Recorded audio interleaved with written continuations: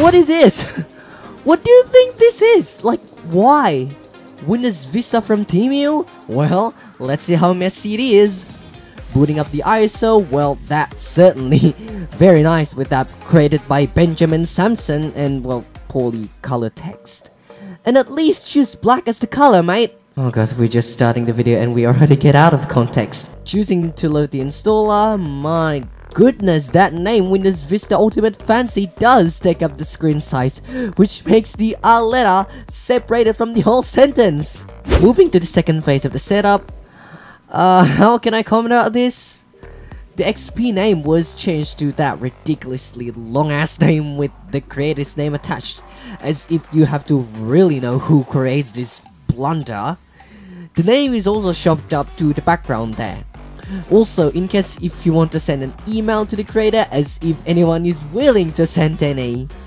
I left the tasks at the left are green, yellow and red, as if, well, you know, traffic lights.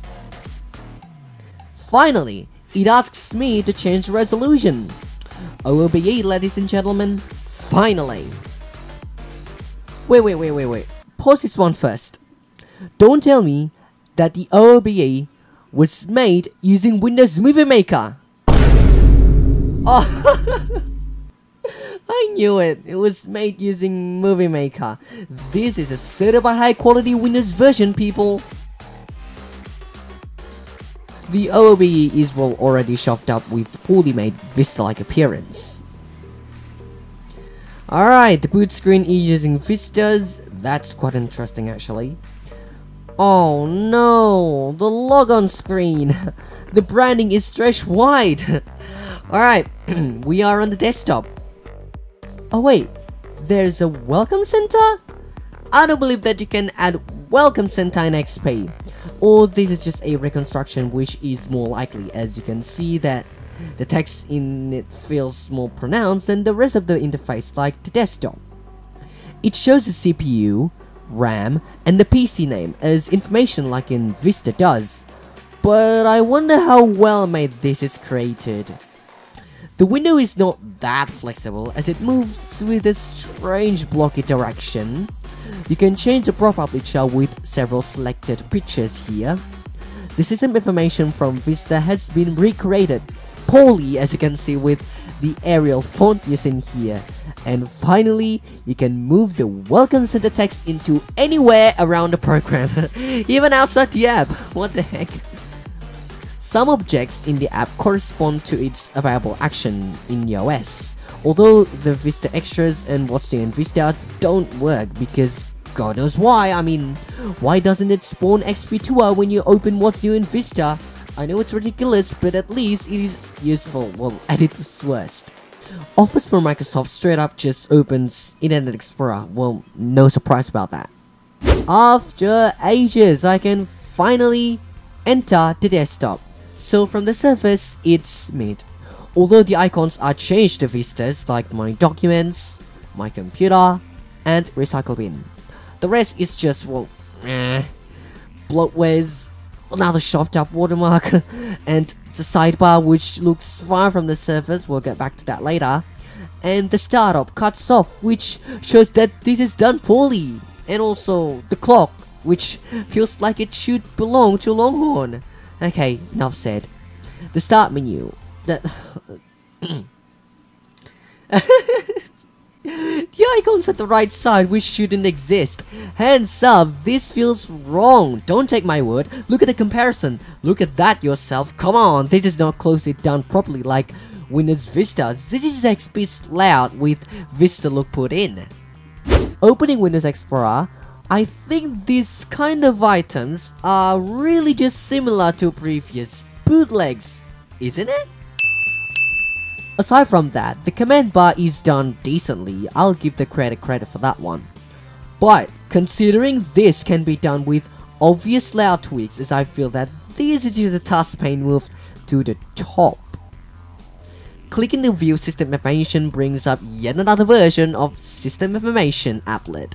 This time is much better with the correct font, the processor logo, and overall nice look. Links at the left pane are functional. Incredible, although you can maximize it. You cannot do it. Navigating to the C drive, it strangely has its own background. It doesn't apply when you are inside any folder in the C drive, just the root of the C drive. Opening the control panel, it defaults to the classic view and disables category view. The classic view uses tile view mode, which is different from XP's large icons mode that persists until Windows Vista. Icons inside it are mixed up between Windows Vista, XP's, and unknowns, which are absurd from my point. Looking at some of the applets included in this, such as Advanced Shell for UPX, which I honestly have no idea what this is about, and Services and Devices, which lists out running devices and services. As you might have known before, this bootleg uses a nice recreation of the system properties from Vista that functions and displays closely to the original version, but the original Windows XP version of the applet is still available. But trust me, you don't want to say this version, as it's just freaking ugly. Well, look at this! Ew! Right-clicking the desktop and there's the power tweaks section. Right-clicking the desktop and there's the power tweaks sections.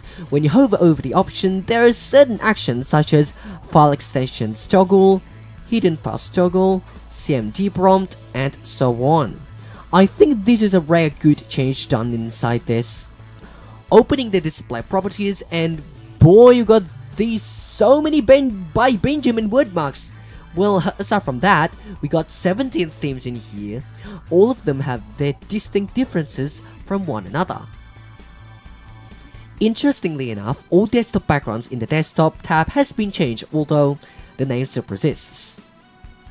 We got so many screensavers with this one, like Aurora, Bubbles, MGB screensaver, and ribbons.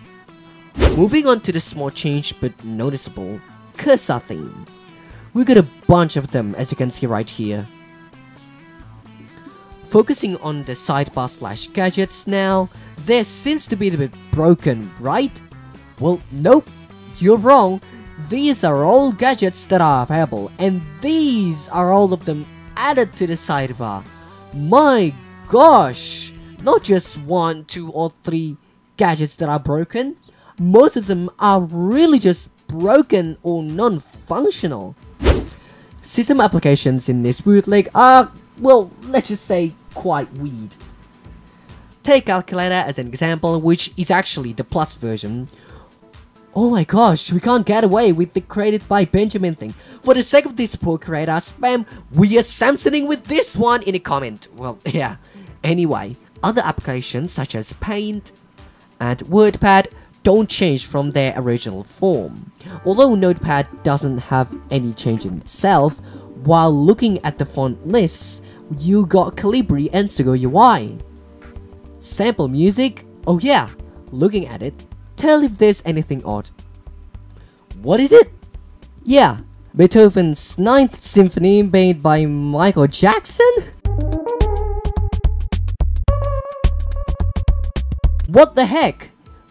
By playing it for less than 3 seconds due to YouTube copyright system, the original file metadata describes the song as black and white by, of course, Michael Jackson. Interesting choice, eh?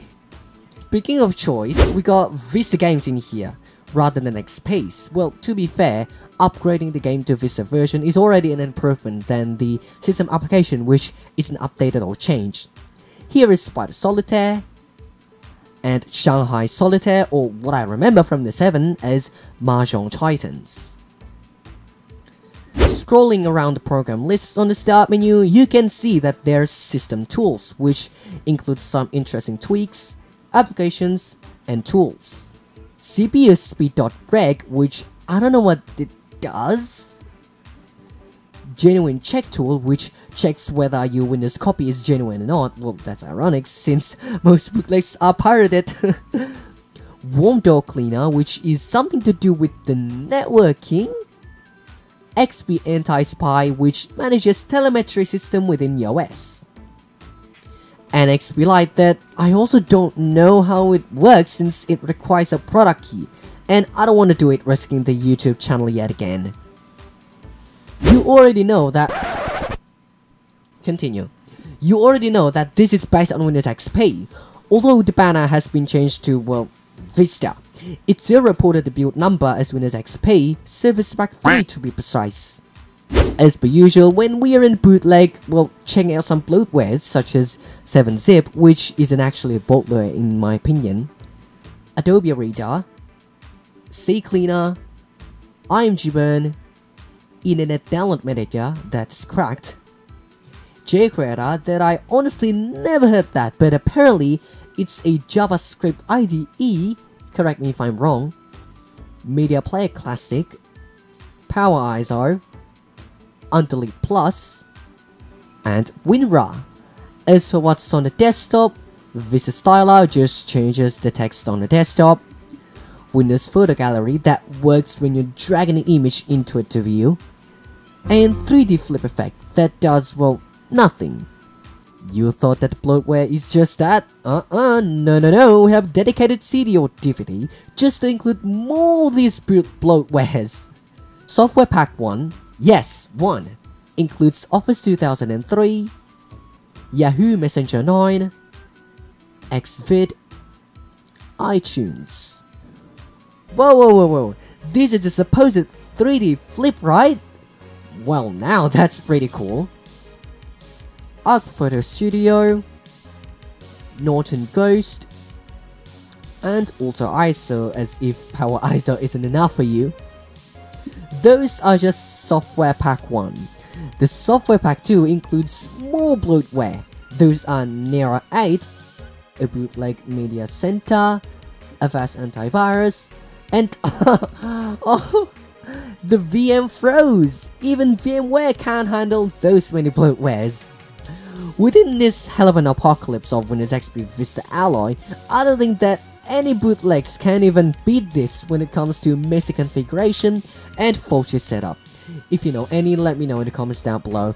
It's a shame that the VM locks itself in the middle of installation, because if it doesn't freeze up, then I can just